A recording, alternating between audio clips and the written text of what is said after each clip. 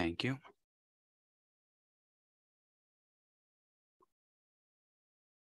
Okay. Good morning, good afternoon, and good evening, everyone. My name is Ira Mangunay Calvadores, and I am the coordinator of York University Mitigation Engagement, Response and Governance Institute, or the YMERGE. I would like to officially open the second session of Emerging and Systemic Risk Monthly Lecture Series, co-organized by YMERGE and CFL York by reading our land acknowledgement. York University recognizes that many Indigenous nations have long-standing relationships with the territories upon which York University campuses are located that precede the establishment of York University.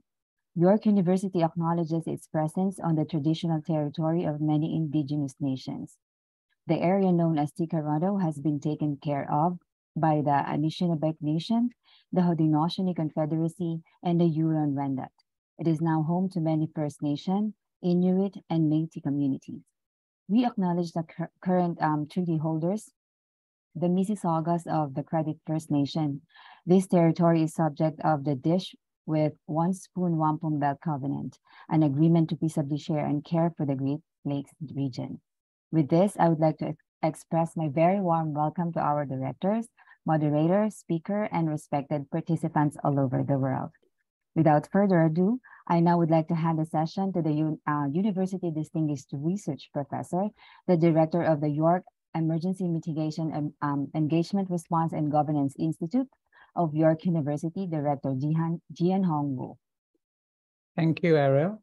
Good day, Professor Jennifer Spinner, our moderator today's lecture, and our distinguished speaker today, Professor Afshin Rezaei, and a good day to everyone. I'm Jian Hong Wu, the director of the YMERGE, or the York Emergency Mitigation, Engagement, Response, and Governance Institute.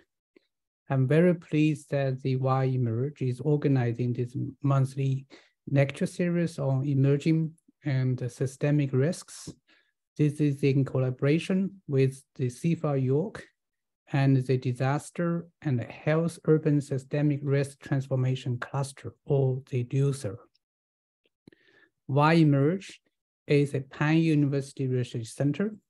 It is created to build on York's exceptional expertise to develop, grow, and sustain transformative and multidisciplinary research and teaching in transformative disaster risk reduction, emergency preparedness, response, and recovery.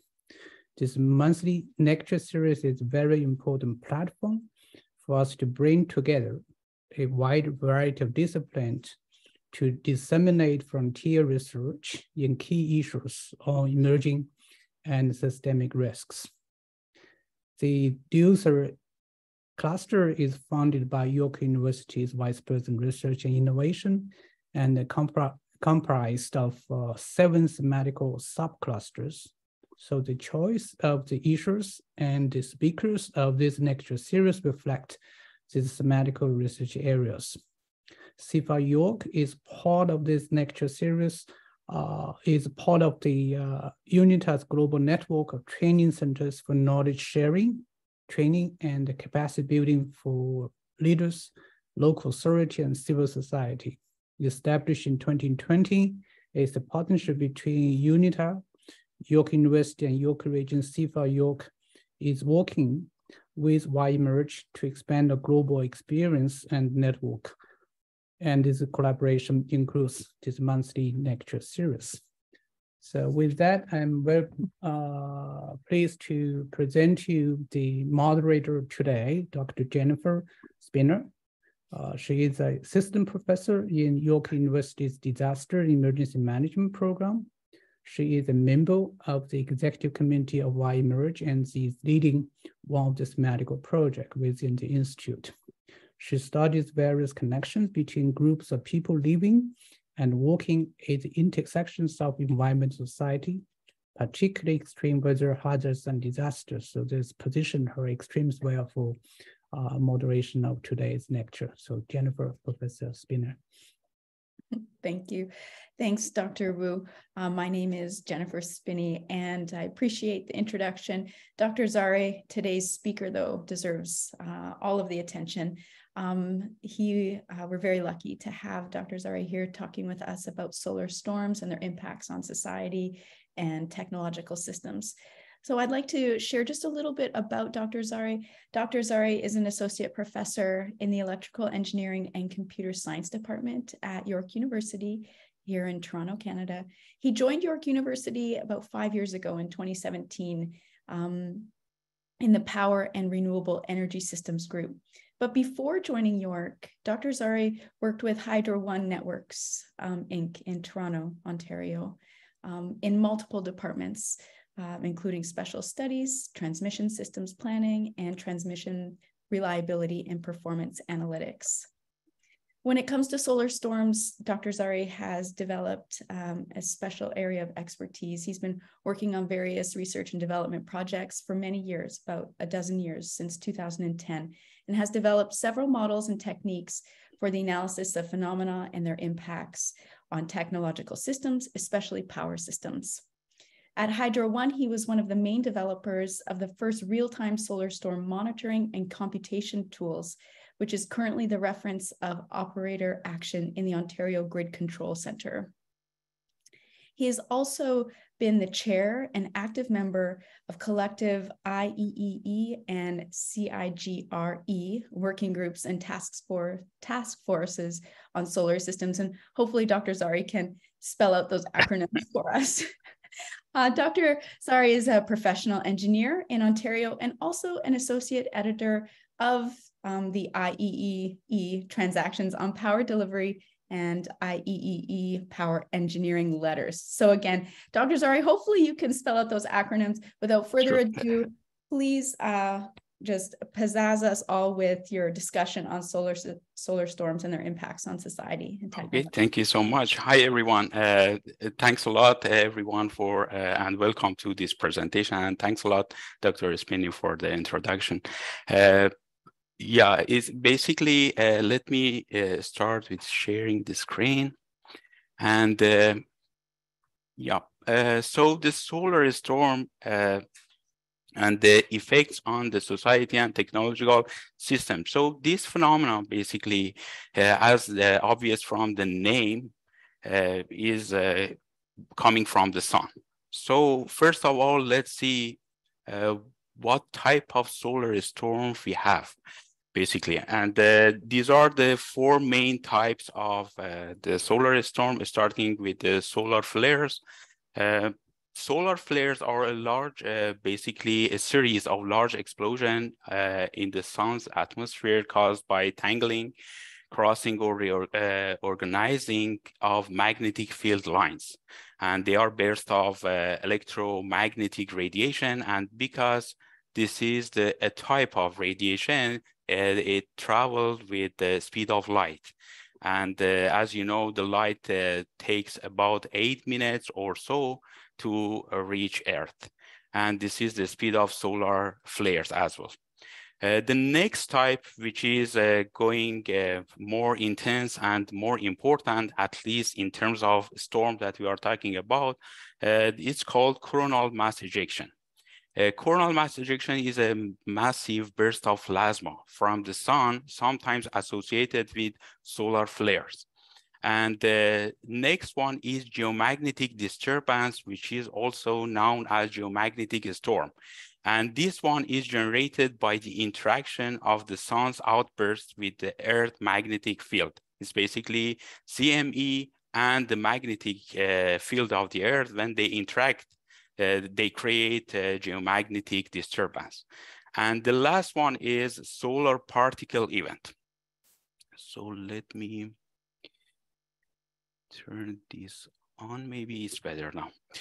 Solar particle events, which is also known as solar energetic particles, mainly include protons, electrons, and heavy ions with high energy in the range of some kilo electron volts to mega and even giga electron volts. So they are very powerful particles that again come from sun. And the history, let's say in the present day, of geomagnetic disturbance and attraction toward this topic started from basically a report which is issued and presented to the basically U.S. Senate and Homeland Security around 2008, 2009. Before that, of course, geomagnetic disturbance was known, but they couldn't basically get this much attention like today. And this report basically studied the effect of geomagnetic disturbance, the strong one on the US power grids. And the area that you see here are the areas that will be the most vulnerable parts of the US. And if the strong storm happens, they all go to blackout without power for a long time. And at the time, they compared this basically a storm with the existing at the time, the events that they had before, like this one. For instance, the blackout of 2003, which basically Toronto also was a part of that blackout.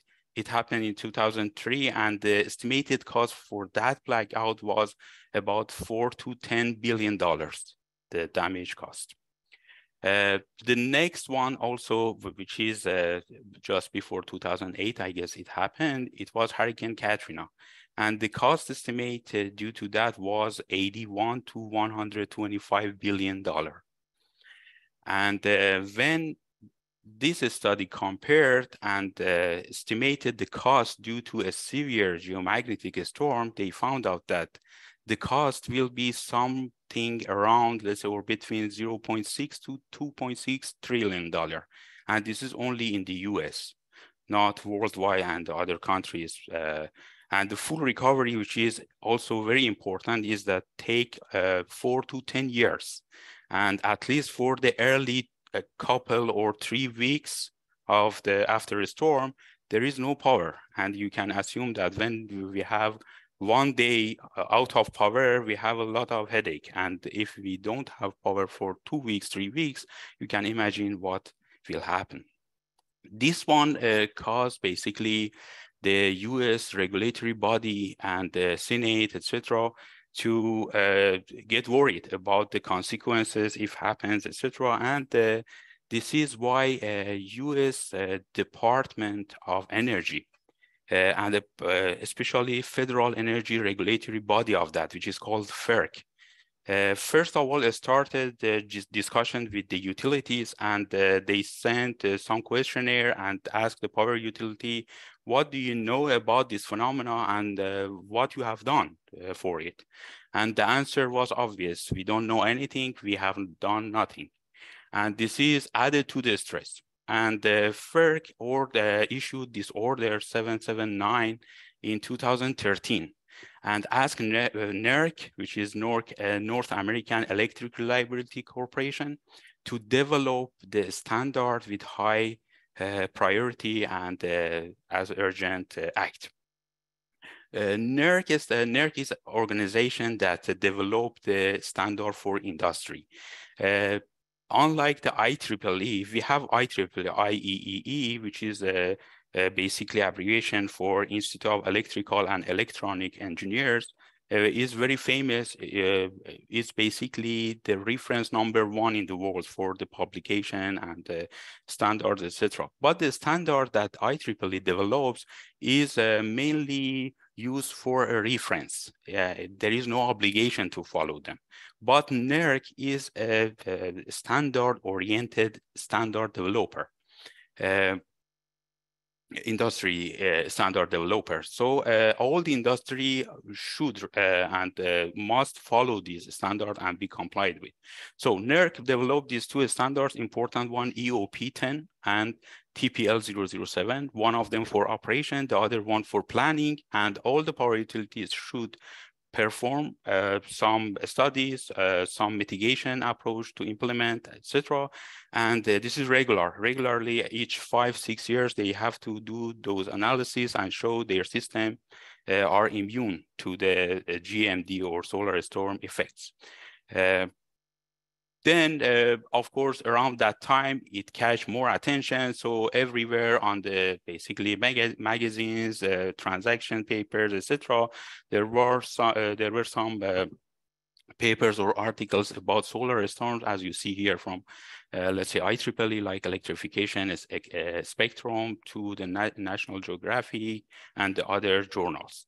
And they gained momentum to at least give more information to public, to the technical bodies and the parties to develop more methods and tools, etc.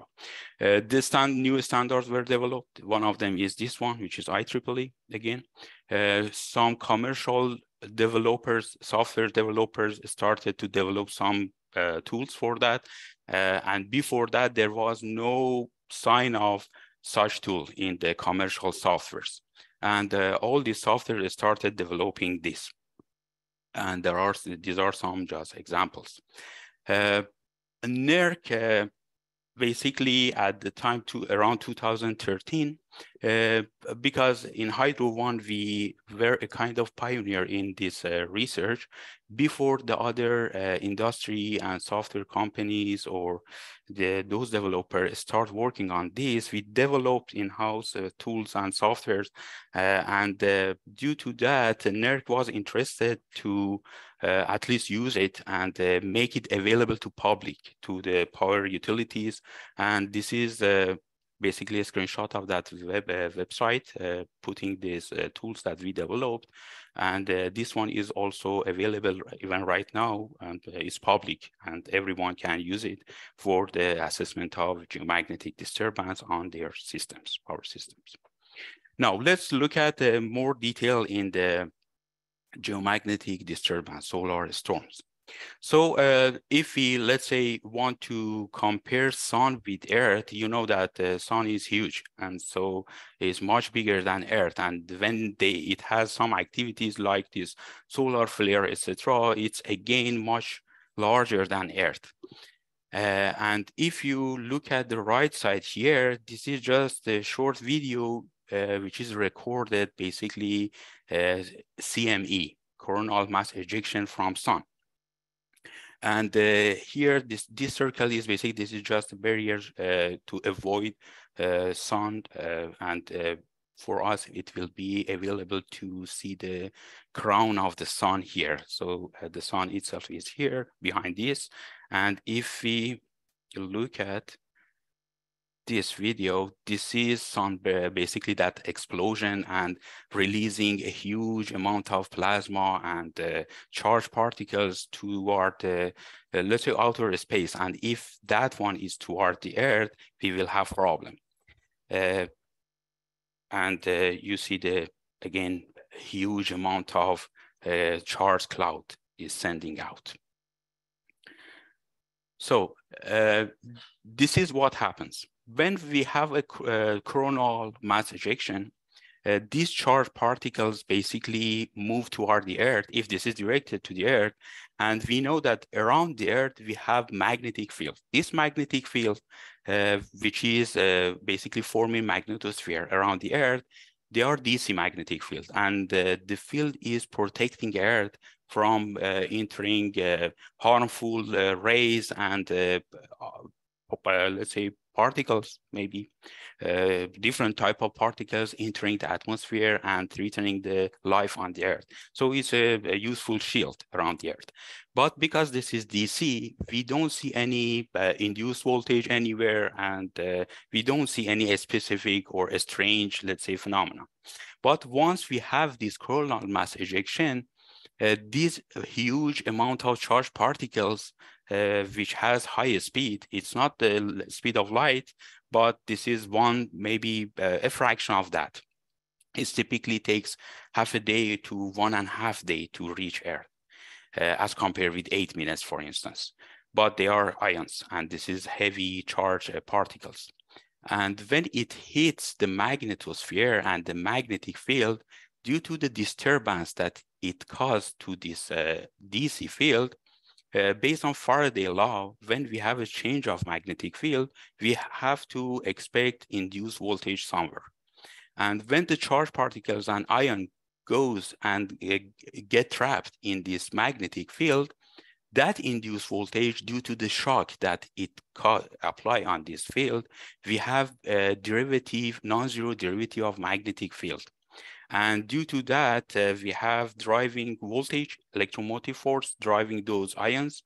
And this one cause a flow of current, electric current in a layer which is called ionosphere, which is closer to the Earth. And it's roughly 80 to 120 kilometer above the ground level.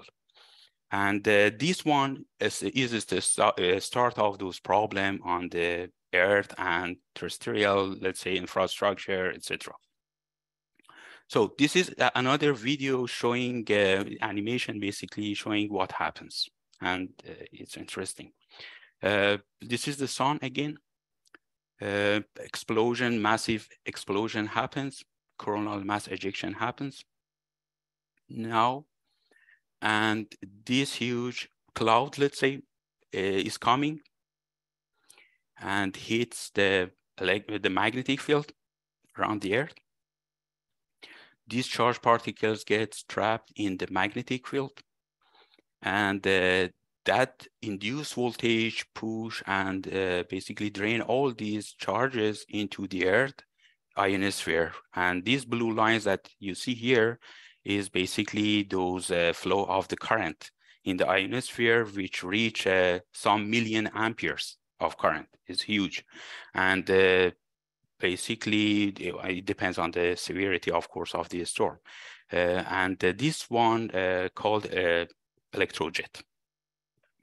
When we, okay. So now let's look at the solar cycle, because if we, for instance, ask how often we have to expect those phenomena to happen, it's basically follow this pattern, which is following basically the solar cycle. And solar cycle is the cycle of activities on the sun's surface, which is counted or measured by sunspot number.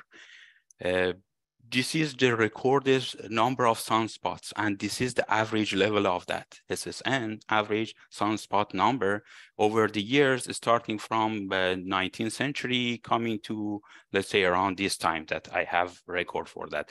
Of course, there is update for this, but the pattern showing 11-year cycle. So each 11 year, we expect this goes to the peak, goes to the minimum, etc., and come back. And if you want to see what happens, this is another video. This is actual record for different years, showing this is quiet, then start that going toward the peak activities now. So year by year, you see more activities around sun, and they are all just dark spots. And these are all the activity explosions, the line of magnetic field, and you see highly active surface, then come back gradually to the minimum by lowering the number of sunspots here. And yeah, so this one is just very bad. You see eruptions here and explosions like here. And this is the quiet again year of 2005, for instance, that cycle. So this is what happens actually.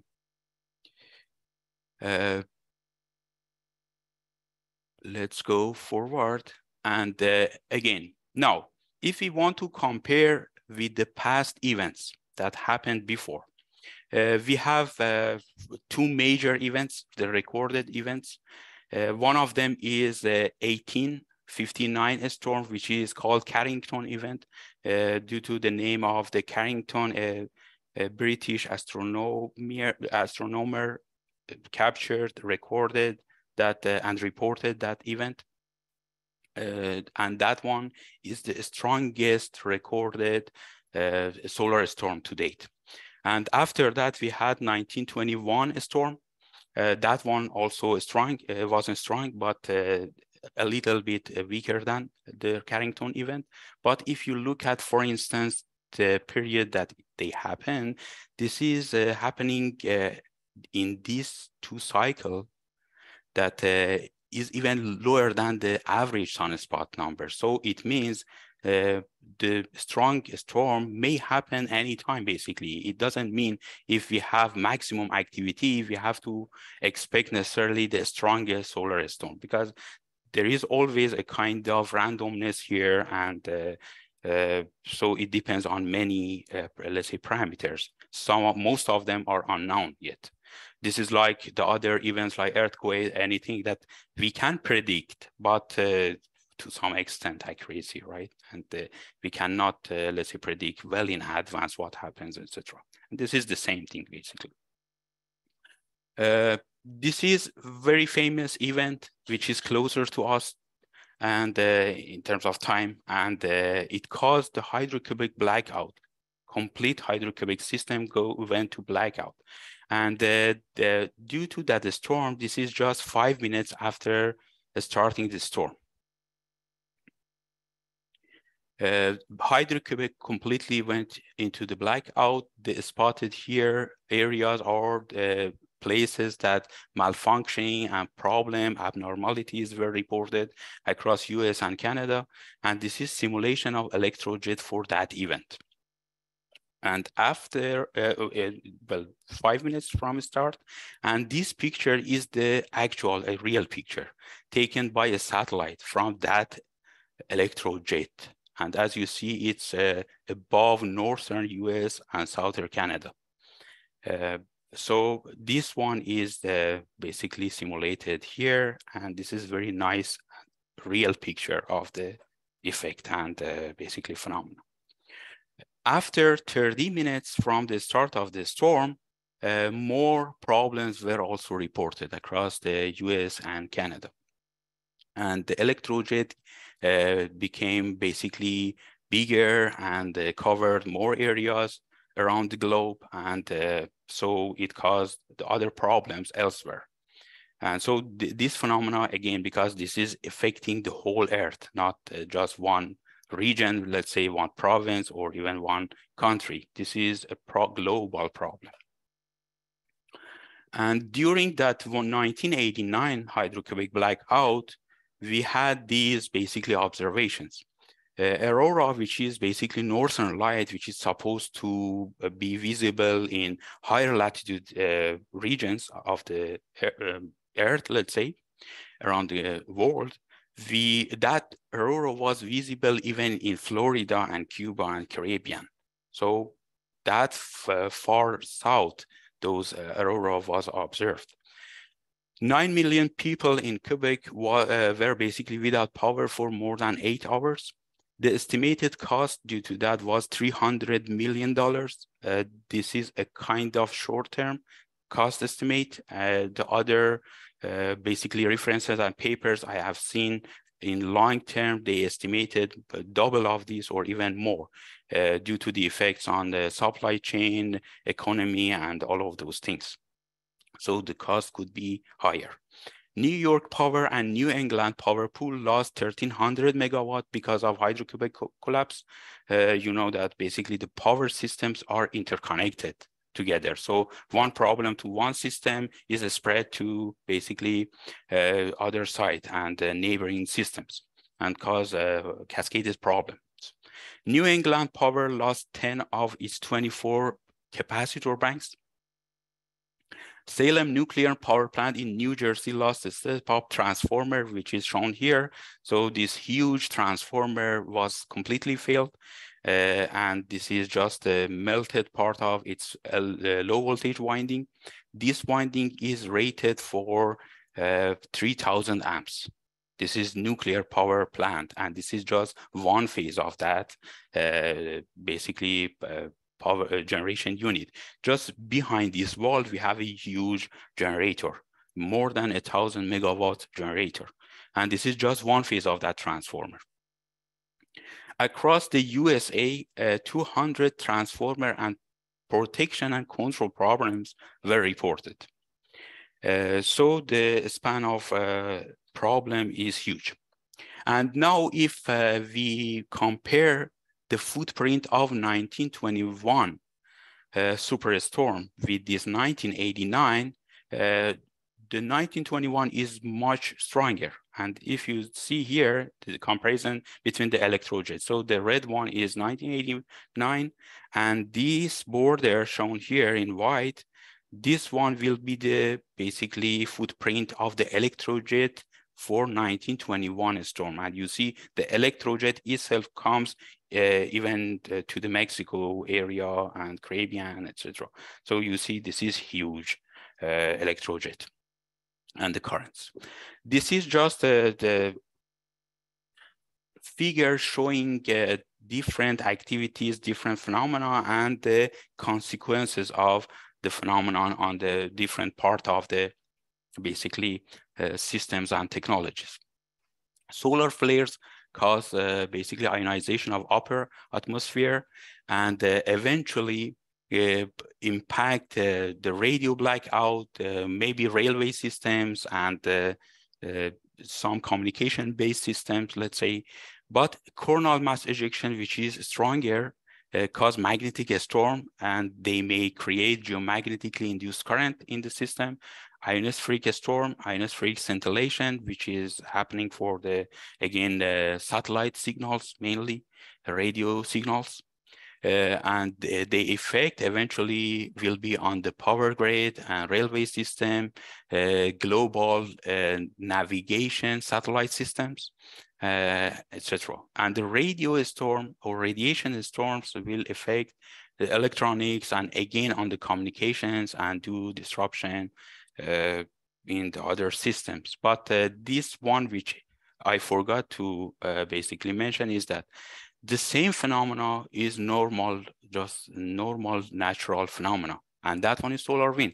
The northern light that we see and we observe is due to exactly, let's say, it's very similar phenomena. So they are solar wind. This is, again, charged particles sent to the earth, and they cause those beautiful northern lights, etc. But again, solar wind, like the normal wind, but it's get stronger. It's called a storm. It's solar wind becomes solar storm. So the origin is almost the same. Now, if we look at the society and the modern society, let's say, all this infrastructure and systems are interconnected. And first of all will be power system itself, which is more vulnerable, one of the most vulnerable systems to a solar storm. Everything and the other technology, most of the technologies rely on power. If we don't have power, we don't have the other technologies operating. And these are just, let's say, a kind of very high level overview of the interaction of these infrastructure and systems together. So power systems, we have on the other hand, the effect on the oil and gas. Oil and gas in turns affect the others, basically, like for instance, emergency services, or more importantly, for instance, communications. If the communication, first of all, is directly affected, due to loss of power, secondary and indirectly also communication system will be affected. And when we don't have communication, so emergency services will be problem, emergency call center and fire station, which is basically both based on the communication, etc. Or even availability of the other, let's say water maybe also, everything will be affected and they are interconnected. The government services will be affected. Banking and finance definitely will be affected. ATM machines and the other systems will not be working. And so the people basically in the society will be suffering from multiple, let's say, point of views. And so the impact of a solar storm is not limited to just one power system technology or so. It affects many technologies in the society. And this is just very nice example of a relatively mild and let's say a moderate solar storm. In Halloween night of 2003, which is also famous as Halloween storm, of 2003, a relatively mild solar storm happened. And what you see here is the consequences of that. So starting from the left, we had some flights and the route restrictions of those flights due to geomagnetic disturbance impact on communications. So numerous polar flights rerouted, power plant reduced power generation due to geomagnetic disturbance to provide and create a room for the equipment because of the stress of geomagnetic disturbance. They want to lower the power to give more room and relief to the equipment to withstand that stress. There are a number of places on the earth that oil field services company reported several cases of survey instrument interference, and they had problems with those instruments and measurements. We had a widespread high-frequency outage over African continent. The whole Africa was blackout of radio. GPS problems we had in the Northern Europe. We had power outage in Sweden. The effect on high frequencies were in Australia and Asia here, and we had outage there. A huge power transformer damage in South Africa. Some ships had a navigation problem and they restored to backup system due to loss of GPS signal. Some satellites had problem.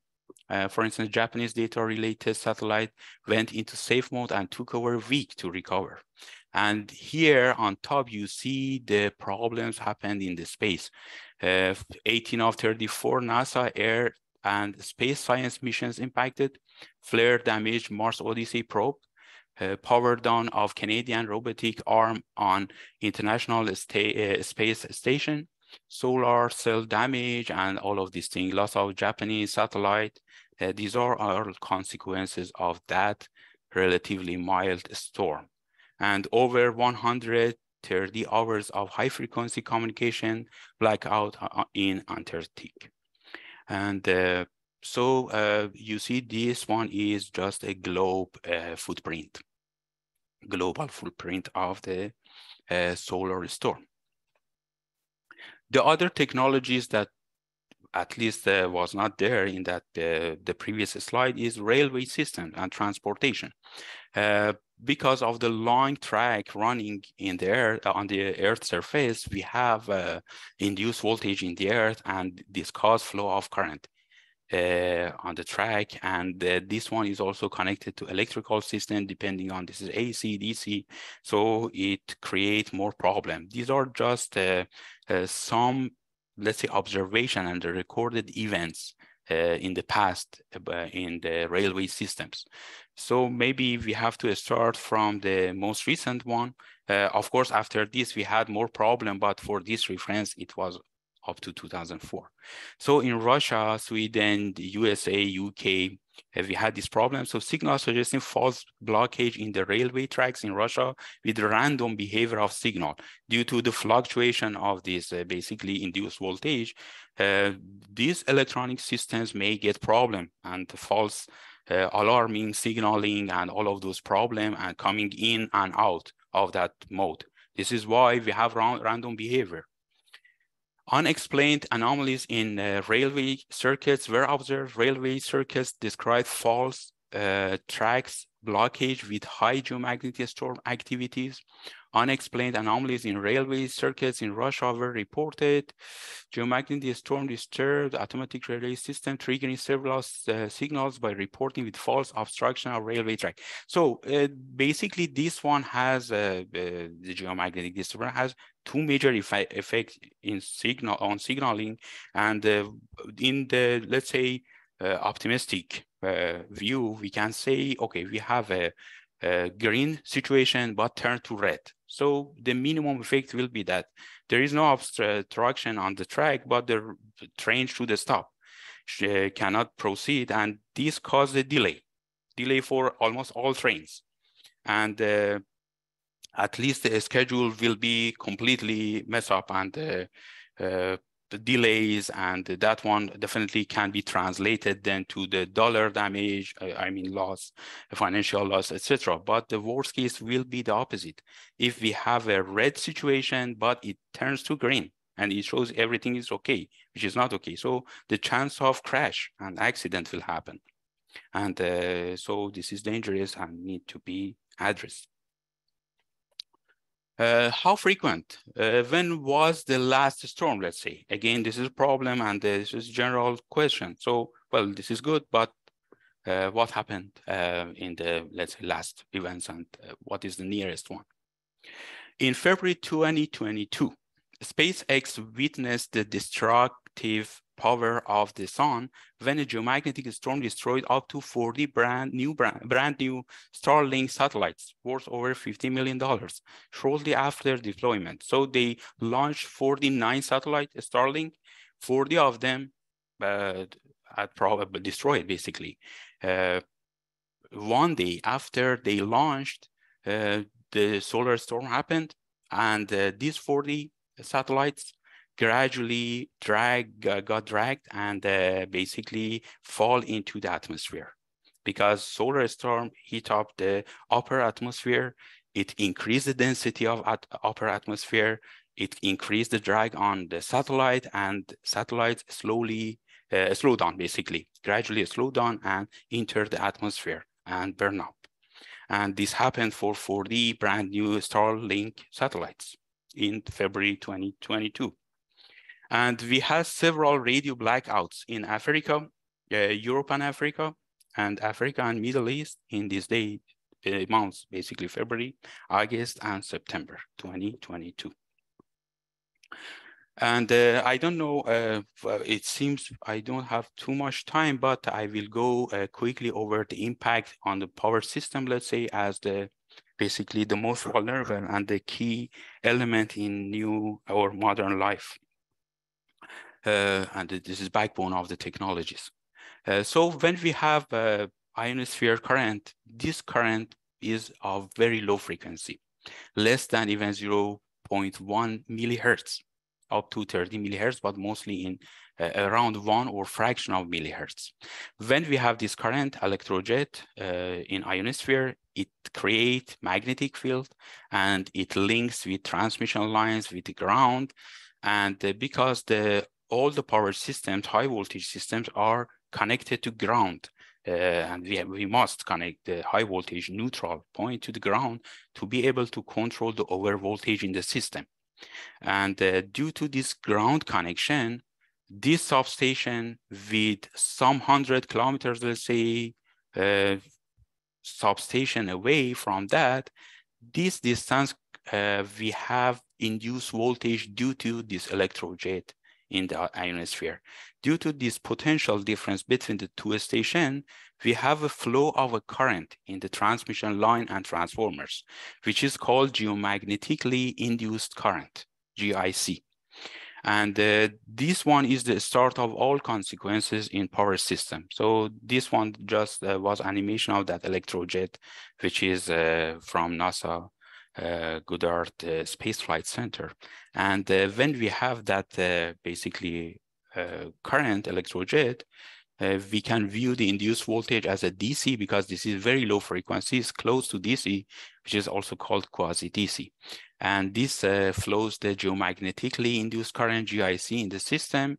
And the value of the induced voltage, which is the start of all this evaluation, is or should be coming from a multiple layer Earth model.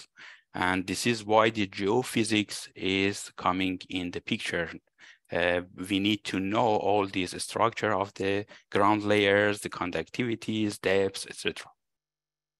And when we have the transformer under GIC, we have a spiky current of transformer, which should be sinusoidal under normal case. This is not sinusoidal. We have some, basically all sorts of harmonics flowing in the system, and this one caused those problems.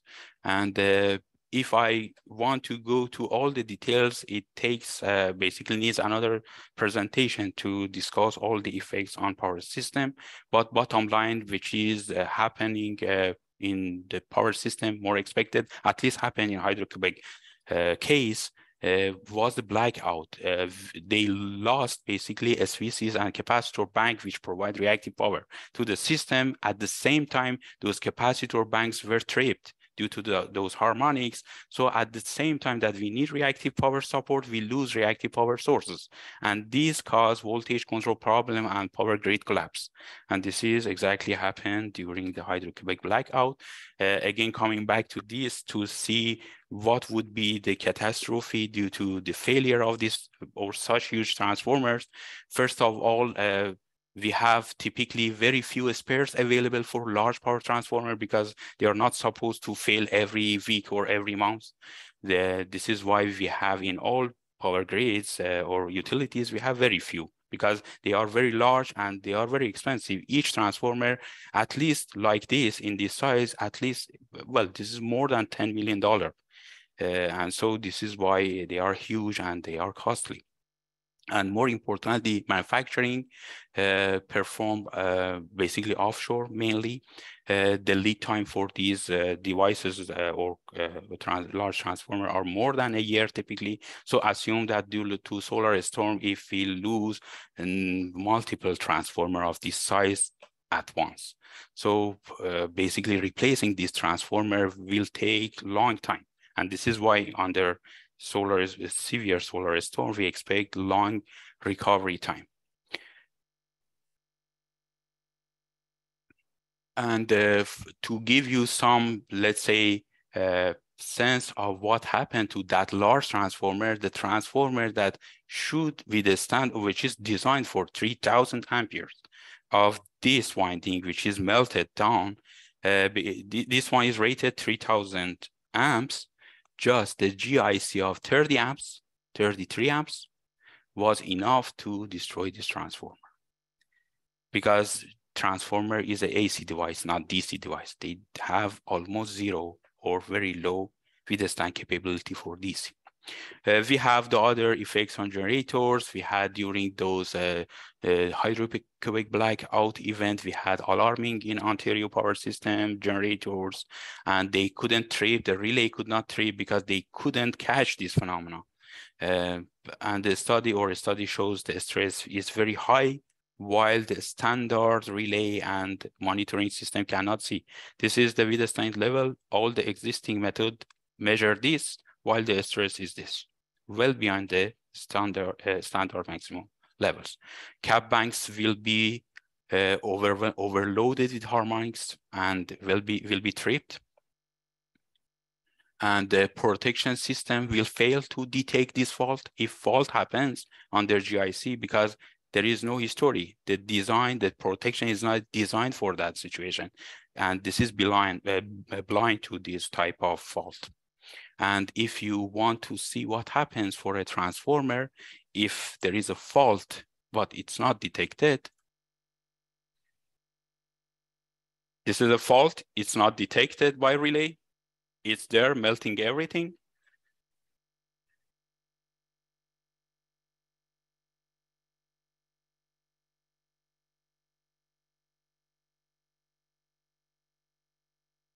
And this is the final situation for a transformer or power system if protection system is blind to the faults. So we have other effects on renewable systems.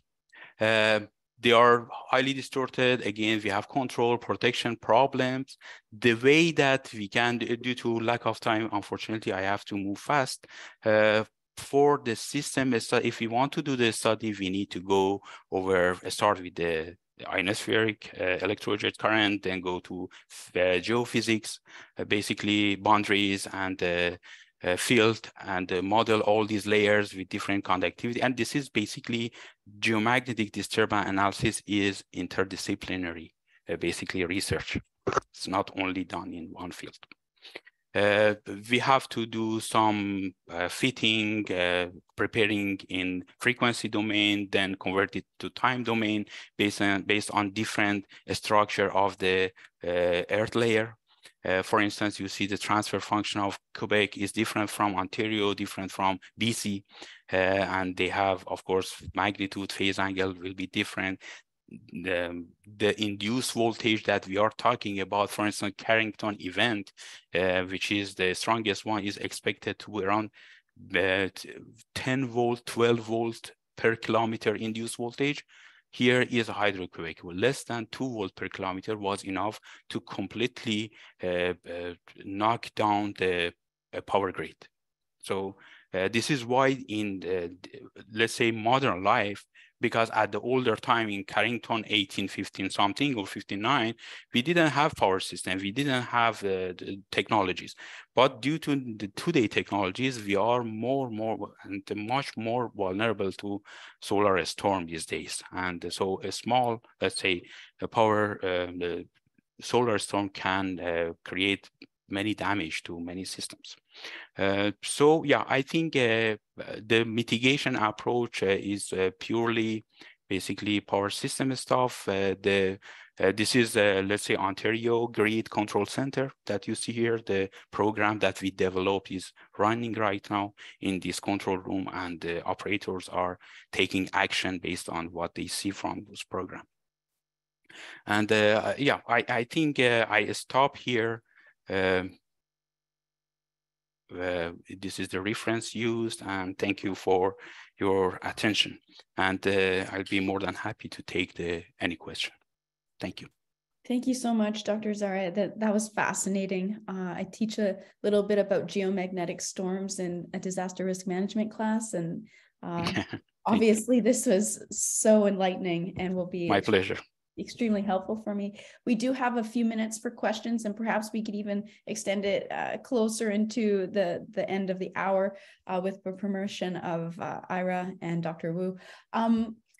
First, if no one received my message, please, if you have a question for Dr. Zare, please type it into the chat or question and answer window, and we will answer as many questions as possible. Dr. Rozdilsky, would you like to ask your question yourself?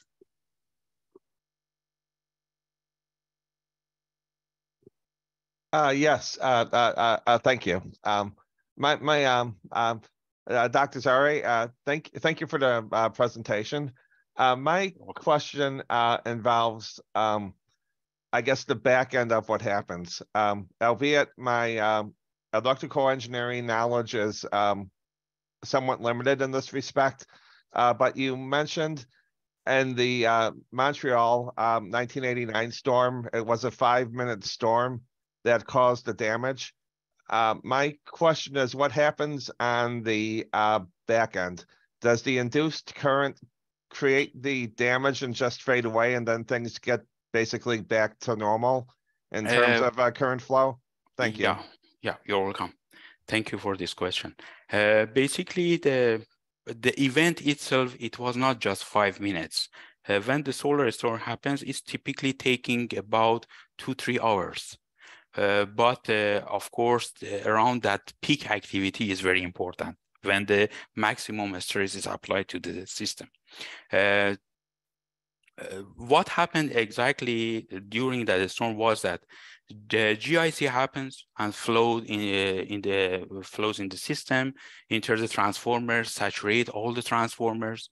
When the transformer is saturated, it draws reactive power, means they are causing the drop of voltage. When they cause that voltage drop, we need reactive power to inject into the system and boost the voltage up. But capacitor banks, which are the source of reactive power, were also tripped out due to, again, harmonics.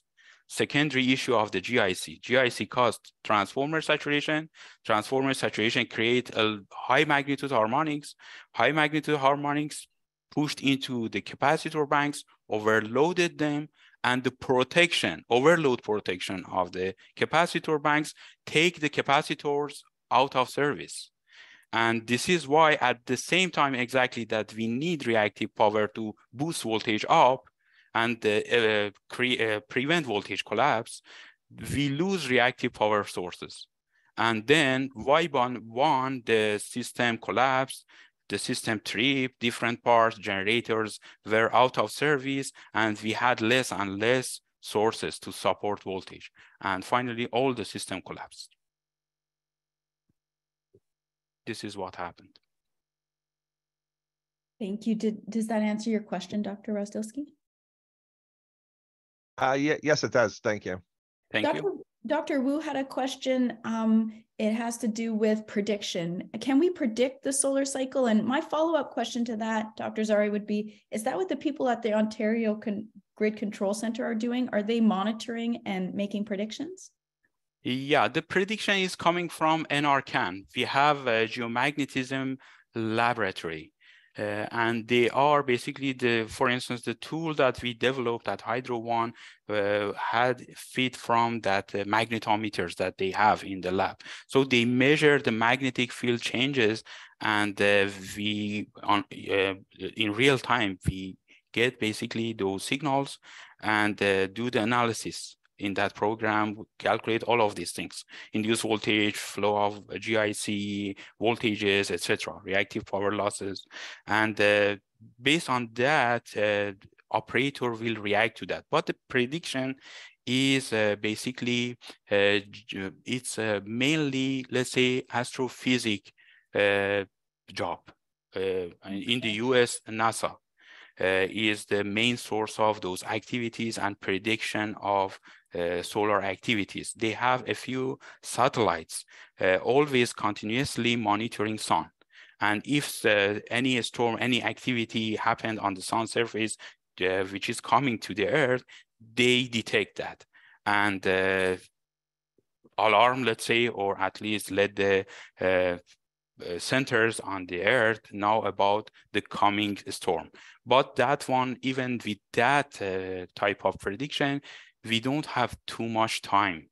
We have, I think, maximum around an hour or so to prepare for that solar storm, you know. Okay, so with that, I want to lead to Hyeon Woo Ki's question. Would you like to state your question yourself? Because it has to do with what Dr. Zare just said. No. Well, I will happily ask the question. It has to do with the lead time. And if we have an hour, if we can expect the impacts, the potential impacts, is there a possibility for us to just disconnect the transformers momentarily?